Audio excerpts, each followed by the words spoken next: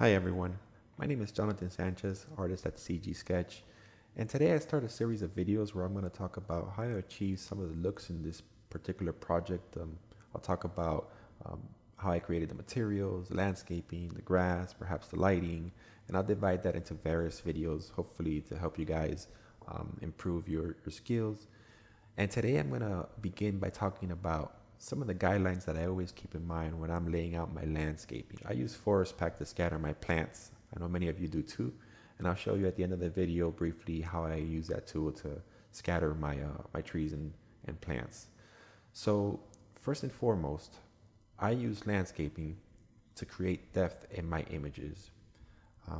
So if you look here, I'll always have a foreground, midground, and background. And landscaping is very useful to achieve this depth. So I'll have in this case, you'll see I have a tree here in my foreground closest to the camera, followed by the subject, which is the architecture.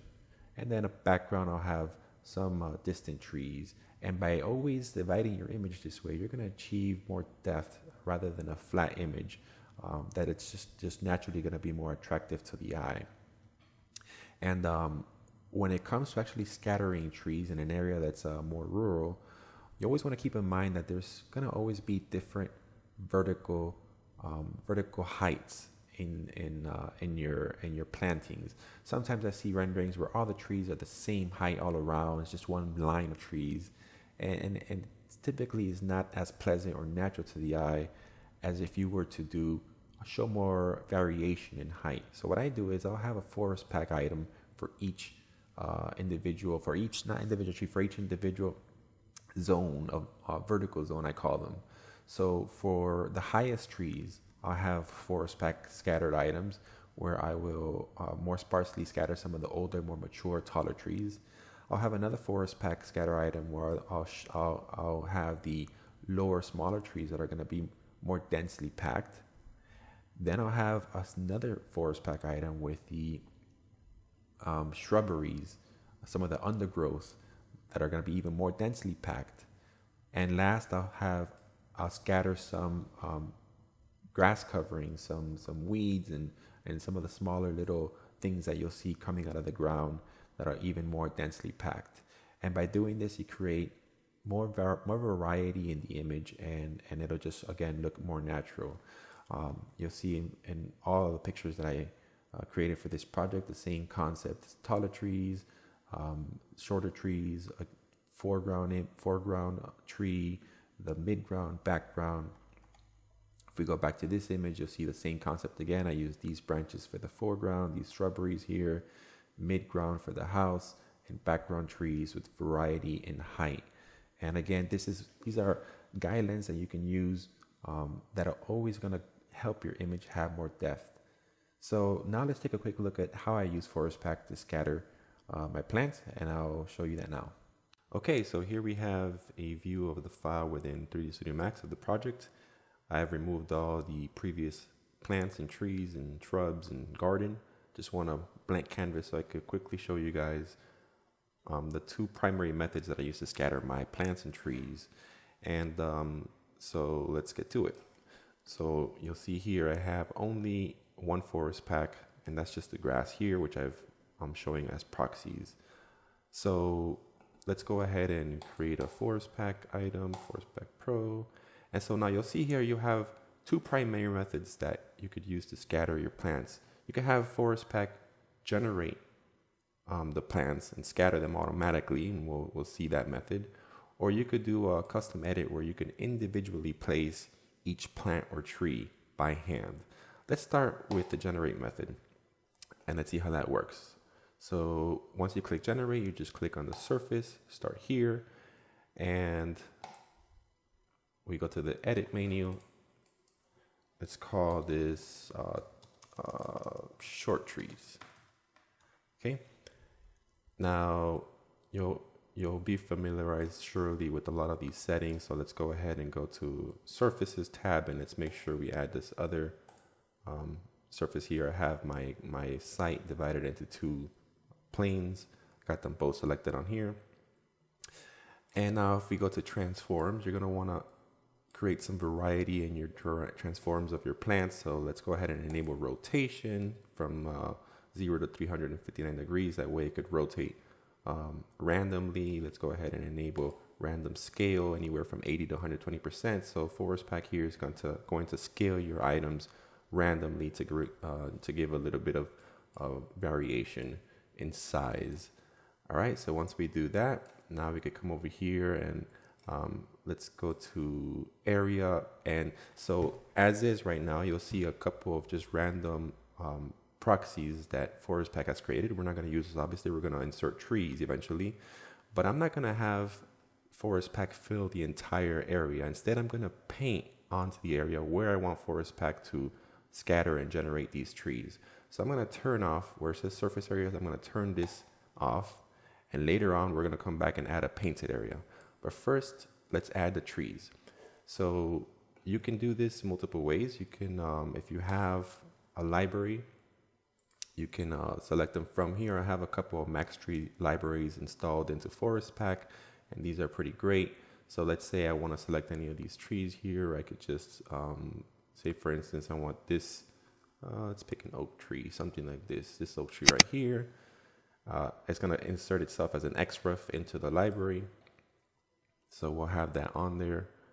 And let's go ahead and add another tree, and I'll add this using another method so that you guys could see what how else you could do it. So it's going to take a bit to load over here. Okay, so we got one tree on there. Let's call this small tree 1. Now I have a tree that I've loaded into a proxy of a tree that I've loaded onto this project. It's a tree from Evermotion, I believe. So if we come back here, let's select the Forest Pack. Okay, so you can also add by selecting a custom object. So I added a new item, and instead of selecting it from the library, I'll just go to custom object, click on none, and click on the proxy of the tree that I had imported. And we'll call this small tree 2. So now I have 2 relatively small trees. Let's go ahead and start scattering these and see what that looks like. So I had mentioned I wanted to paint the areas where I want them to be scattered. So let's go ahead and click here to add a paint area. Let's go on the settings and make the brush size, let's say 20 feet by 20 feet. And now let's go ahead and paint on here, keeping an eye on this view, what it's gonna look like. So if I come over here and start painting across here, you'll see that Forest Pack automatically just starts wherever I paint, starts generating trees, like so. See that? And you could come over here. Once you're done, you can change the distribution. In other words, how far apart they are from each other. You can create a, you could change the pattern that Forest Pack uses. I like using the patches pattern, and then you could change the units. In other words, how big of a scale this pattern has. In other words, how far apart the trees are from each other. So the bigger the pattern, the more sparse the trees will be. The smaller the pattern, the more compact and dense the Forest Pack, the trees will be to each other.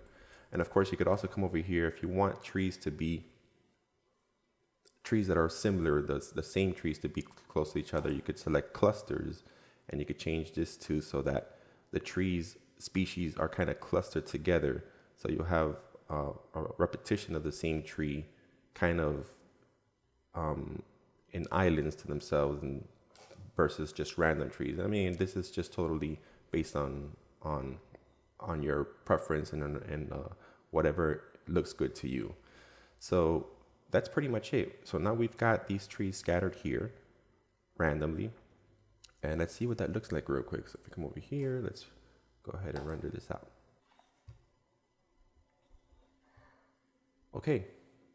And there you see some of the smaller trees have been planted. Since this ground has a slope to it, slopes down in the rear of the property, you're going to see kind of these trees a little bit lower because they're coming down from ground that's sloping down behind the view. So now let's take a look at how to insert trees by hand individually. So let's go ahead and create another Forest Pro item. And this time, let's do a custom edit. So again, let's select the surface that we want.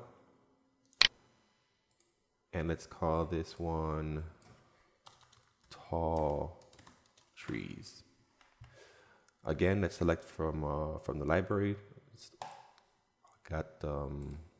I'll use one of my max tree models here, say from the Evergreen collection. And let's use this one. This is a pretty tall tree right here. And let's go ahead and add one more. So I'll add a new item again from the library. And let's add something like, maybe this one will do.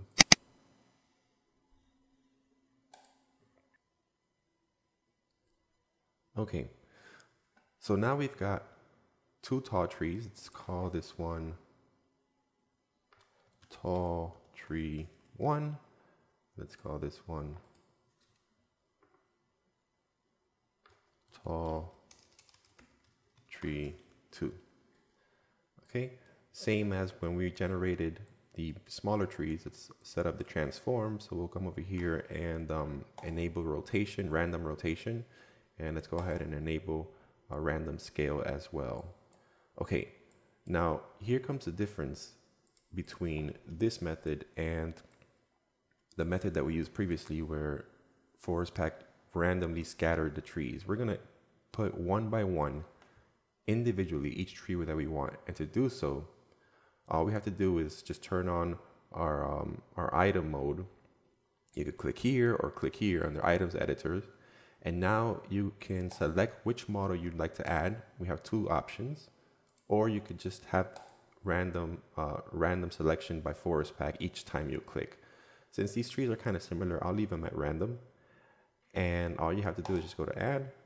And now once add is selected, within the top view or any other view, you could just one by one start placing trees where you want them to go. And I'll have some here, and perhaps some, let's see, back to there somewhere. Okay, maybe a couple scattered back here. All right, once you're done or right-clicked, you can now edit these trees you just placed. Leave this mode selected, and you can actually one by one select the tree that you want to modify, and then you can move it. You can move it. You can change what model it is. So let's select this one back here and move it a little bit towards this direction. And let's say I want to change it from Tall Tree 1 to Tall Tree 2. I'll just go in the properties, select Tall Tree 2. Let's say I want to make it a little bigger, scale it up somewhat, rotate it somewhat. All right, let's do the same thing to this one here. Let's move this one a little bit more this way. Something like so. Let's say I want to copy this tree over. Let's select this one, and I'll just hold shift and drag, and now I've copied this tree over here. And let's say I rotate it somewhat, somewhere right there. Drag it down a bit. Okay, let's modify these over here. Same thing, I just selected it. Move it right there. Let's change it to Tall Tree 2.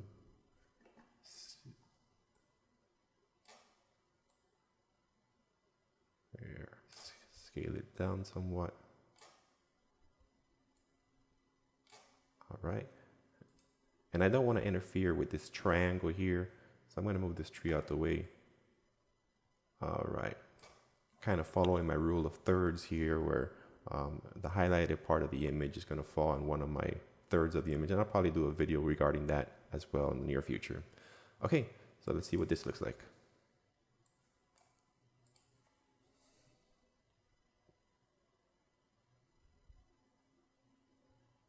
Okay, now you see I've quickly added by hand some of these taller trees, and I mean this is just a very rough placement, and these require some tweaking. Some of these might be a little bit too tall. I mean I might need to cover up some of this area down here with these smaller trees, and then add some more ground coverings and weeds and stuff like I initially mentioned.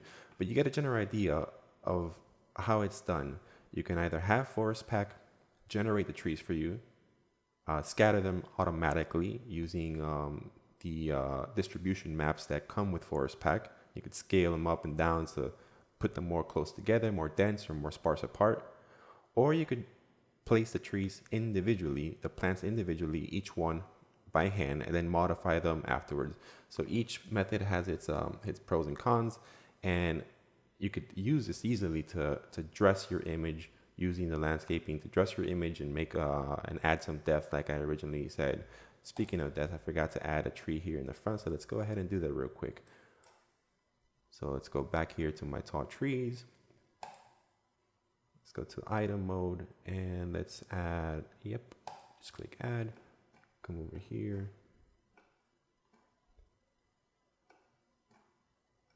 I'll place a tree right there. Okay. Again, you can modify the item after the fact. And let's see why it's floating here. Did I select this surface? Oh, there's no surface selected, I forgot.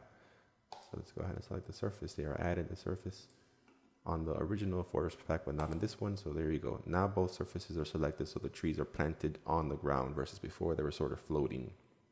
Okay. So let's go ahead and scale this one down a bit on the foreground so that you see some of its. Let's change the tree. Let's make it tall tree 1. Okay, something like that. And now let's move it out the way of the house. Okay.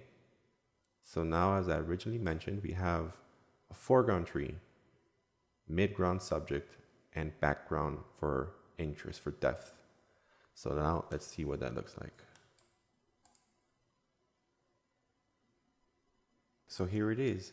So now we have a tree in the foreground to add some of that depth that I was originally talking about in the video. And again, you see how easy it was to place these images, these trees using Forest Pack individually, or generating them using the distribution maps that come with Forest Pack, and you could scale those distribution maps up and down to increase the distance between the trees or bring them closer together. You could cluster them. So there's an unlimited amount of tools that you could use to create some diversity, some variation. But these general guidelines that I showed about depth and about creating different variety and vertical heights will generally increase the interest of your image. Also, you could use the trees to play with shadows, for instance, the shadows coming into the areas. So you could play with the shadow and light areas to add some visual interest to your images. And all these things are gonna add up to creating an image that's pleasant to the eye. Something else I could mention, another tip, once you have the trees and plants the way you want them, what I usually do is I'll convert what's visible in the viewports to proxies. So right now, if you go under the display tab, they are point clouds. So you see all those little dots and stuff. But to save some resources and make your viewports a little faster, you can make them proxies instead. Say you want to leave them as pyramids. And then under max items under viewport, you could lower that to say 100 or so, or 50. So now it's not going to be showing all the trees that you have. It's going to be showing only 50. But when you render, all your trees will be rendered. But this will generally save you some resources in the viewport. You could do the same for all your Forest Pack items. Like I did that for my grass as well. Instead of having a million little dots for the grass, I just turn them into proxies and scatter them sparsely. So I know the Forest Pack is there, but it's not hogging up the resources in my viewport.